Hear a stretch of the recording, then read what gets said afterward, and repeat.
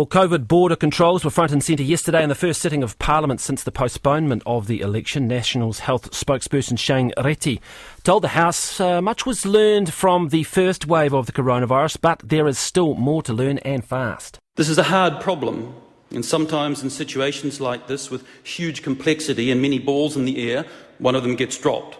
When that happens, this opposition will help pick up that ball and put it back in its correct place. There will be a time to understand how the ball was dropped, but first we will help put it back and then we'll figure out how not to drop it again. Well, National Party leader Judith Collins is with us now. Good morning. Good morning, Corin. Do you think it is time for someone to be held accountable for these current border lapses? Well, I think that there most likely is this time now. We obviously, with the first wave of COVID-19 that came into the country, the 5 million people got in behind the government, as did we, to support the efforts that they were making. The problem is now that having been promised that the border was secure, that people were being tested at the border, that the frontline staff, the Prime Minister said they were being tested on the 23rd of June. She said that 8 weeks later. It turns out that some people were asking to be tested and were told that they couldn't be tested. And this is a massive failure for the government. Now we've got a lockdown. You've just had Richard Chambers on from police. The poor old police are having to deal with a mess, and nobody had set up. Sure. I think it's been well and truly litigated, the mistakes that have been made. But what I want to know, is it time for someone to be held accountable so that we can move on and maybe put an inquiry to one side and deal with the issues at hand? Who should be accountable? Ashley Bloomfield? Well, I'm not going to blame Dr. Bloomfield. Dr. Bloomfield has ministers, seems to have quite a few that he seems to be having to deal with. The Prime Minister has put in charge of health Chris Hipkins, one of her more competent ministers, but he's also got education and state services and leader of the House. It's ridiculous to expect him to take this on. She left David Clark in the role for 3 months. It's actually her responsibility. They always say, the buck stops at the top, and it stops with her. So who are you saying should be held accountable? The Prime Minister or Chris Hipkins? Well, the Prime Minister said yesterday that she said we are accountable. Right, well, she's responsible. She needs to explain it. And the fact is, you don't, as a Prime Minister, put out a press release on the 23rd of June saying we're testing all these frontline staff at the border, and then find out 8 weeks later the public finds out that was not true. Okay. Do you support mandatory testing for border workers? Of course. Why did National not then vote for the legislation which allows that to take place? There was also the legislation that allowed police to go walking into your home without a warrant. There's also the legislation that enabled something called an enforcement officer with no training required except whatever was decided at that moment to go and shut down businesses. So there are very serious issues there. We certainly have no problem with mandatory testing of border-facing staff. That is an absolute given. Having said that, those staff, I've had 2 of them personally contact me, and I understand that another news organisation has actually been able to interview some, where they've asked for testing and they were refused it. And that is absolutely unthinkable. Okay, do you believe it should be once a week, as is currently being recommended, or twice weekly? Or once every fortnight? Well, I have discussed this matter with Dr. Shane Reti, and Dr. Shane has said to me that the more frequent testing is the better, but once every 2 weeks is still better than once every Right, because he seemed to be suggesting on a Facebook Live with you last night that the infection cycle, 2 weeks, was what should be used. Yeah, that's what I said. So they frequently of once every 2 weeks. The issue is, as well, as Dr. Shane has advised, is that there are about 30%, he said, of the tests can be a false negative, which is why you need to have relatively frequent testing. But the other thing is, of course, Corin, it's not just about testing, although that is an extremely important tool, but it's also about the contact tracing. And the contact tracing has been left in some sort of strange situation where we're now estimated around 6% of people are actually using the COVID app. Well, the contact tracing is meeting the 80% requirement from the Aisha Viral report. It's now being reviewed by Sir Brian Roach. The epidemiologists that we've spoken to on this program seem comfortable that the contact tracing is in fact working very well. Well, that's just nonsense, isn't it? Well, what evidence have you got to suggest that it's not working well? Well, Dr. Shane, who is now getting briefed on these matters, has been very clear that there is around about a 6% uptake on people using the COVID app on their phones. We also have... Yes, but that's never been presented as the be-all and end-all, the COVID app. The key mechanism has always been those public health officials ringing people up, and that has been stated from the outset. Right, well, it's clearly a fail. They can't tell us where this has come through the border, can they? And now we've got two clusters. So just to be clear here, you're saying that you believe the contact tracing has failed?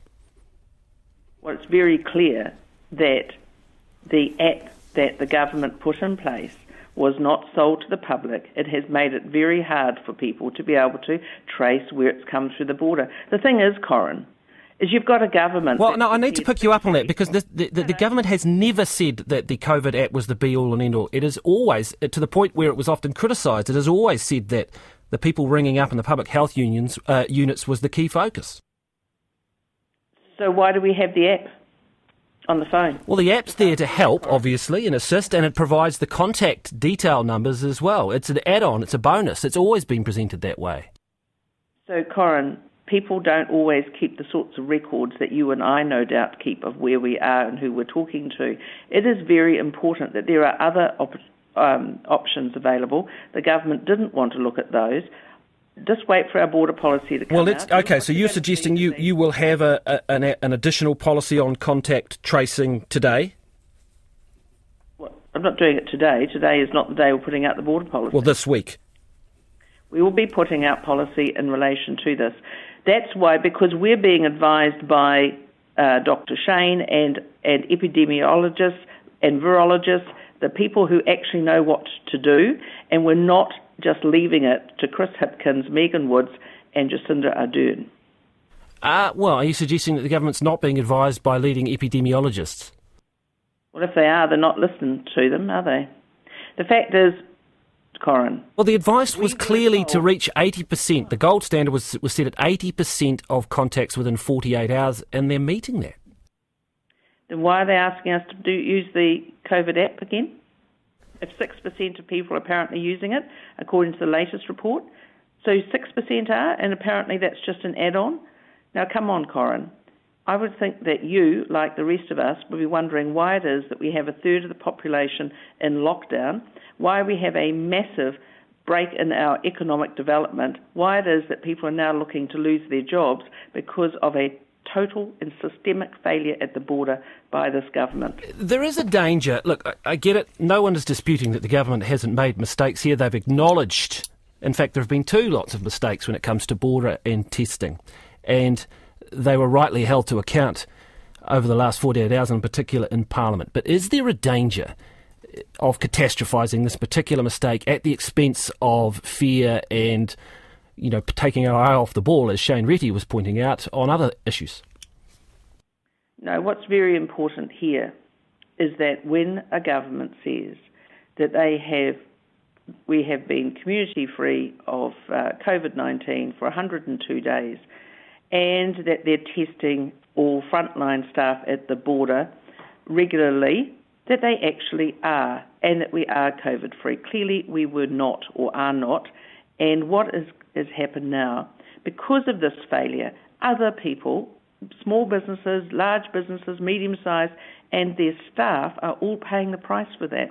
So when the Prime Minister stood up in Parliament and said that we are responsible, as opposed to she or her government are responsible, what she could have said is, and the people paying the price are the workers and the business owners. That's what she could have said, but she couldn't. And you believe in future we could be 100% squeaky clean and have nothing come through the border? What I believe is that when COVID-19 comes in through the border, that we have to have a system in place that immediately can find out where that has gone, where the contact tracing should be able to tell us exactly where it is. There are mechanisms to do this. And at the same time, I would say this, Corin, we cannot continue to go yo-yoing in and out of lockdown to the absolute detriment of not only the economy, but let's put it more succinctly. So would you just finally, I'm running short of time, but do you believe we could be out of 3 now, or do you think we need to stay in 3 with this extra case that's come up? Well, we, as in the country, are not in 3, but 3... Auckland is, the Auckland region is. I think that the current situation at the moment, with trucks being stopped at the border of Auckland, trying to take food in, people trying to get in and out. I understand that, but do you believe we should stay in 3 or not? Is there a case for coming out? Let me finish this, Corin.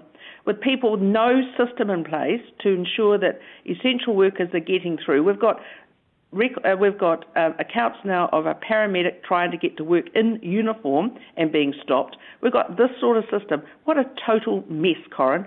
I can just wonder what people would be thinking. Okay, I understand. Can you just give me an answer to that question, though? Do you think that from what you're doing, would you take us out of 3? Well, I don't have the advice on that in terms of just how bad it is. What we're seeing is from the government spin and spin and spin. When we get the information, we would make that decision. We would never put New Zealanders at risk unnecessarily, and that is important. But part of that risk is also about the economic risk. I understand. Judith Collins, I'm very sorry we're short of time. Thank you very much for that National Party leader, Judith Collins.